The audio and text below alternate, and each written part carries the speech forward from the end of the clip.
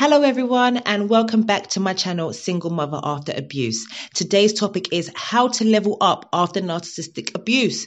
I have put together 10 of my own ways on how to level up, how to grow, how to become a better woman, because let's be honest, we need to be focusing on ourselves now.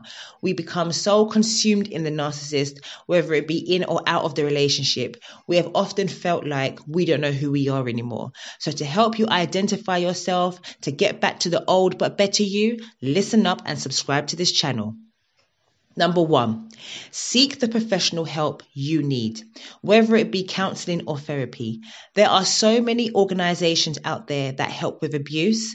Personally, for me, I spoke to my doctor and he was the one that told me about therapy and counseling and what was available in my area.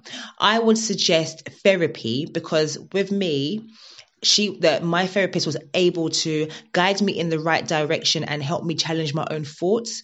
Whereas with counseling, she listened to my issues, didn't really contribute much, she didn't give me homework either. Whereas with the therapist, she gave me homework, and that worked for me. But you need to be doing what's best for you.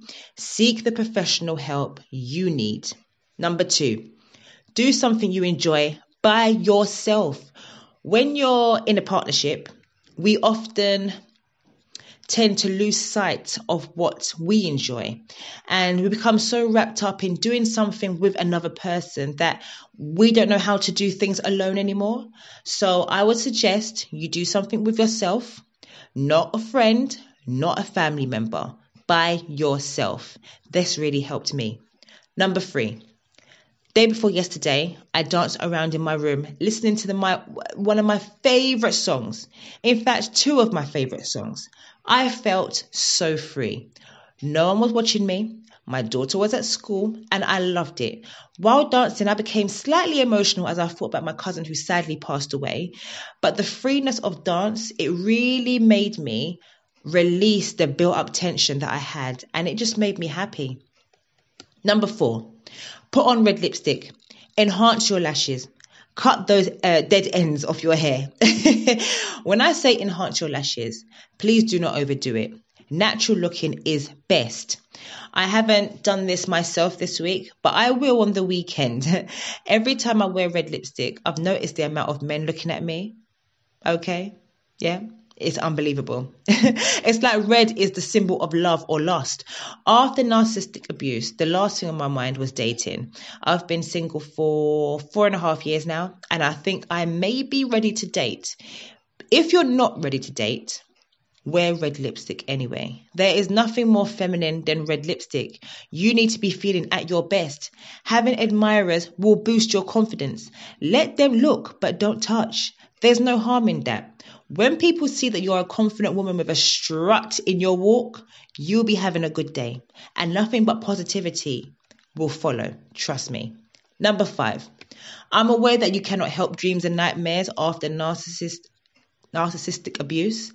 But you need to be leaving room for at least a 7 or 8 hour sleep. Change your bed sheets, decorate your bedroom, make it look hotel-like. And trust me, you'll be nothing but relaxed. Number 6, go to the gym. I actually recommend this a lot. Working out at home is good, but I realized being in an environment where other people are working out makes you more dedicated, become healthier. You need to be around people that are trying to reach the same goal as you. Whereas if you're at home, it's easy to stop mid-workout, sit on the sofa and think about your knock. And we don't want that, ladies. Number 7, remove anything that reminds you of the narc. Birthday cards, Valentine's cards, gifts that he may have bought you in the love bombing stage. Everything. Actually, you know what? This includes removing friends that did not help you through your difficult time. I did this and I cannot lie. Okay, I can't go to the club alone, but I can go to the cinema. I can go to the spa alone. I would rather have no friends than have friends that don't care about my well-being, because technically I'm alone anyway, right? Friends that don't check up on you, you don't need. Friends that only want you to give advice to their relationship problems, you definitely do not need, okay? So remove toxic people and remove anything that reminds you of the narc. Number 8. If you are dating, do not date a man that has a sob story about his ex and how his ex is a witch. Do not date a man that hasn't got a good relationship with his mother. Do not date a man that hasn't got a nice pair of shoes on.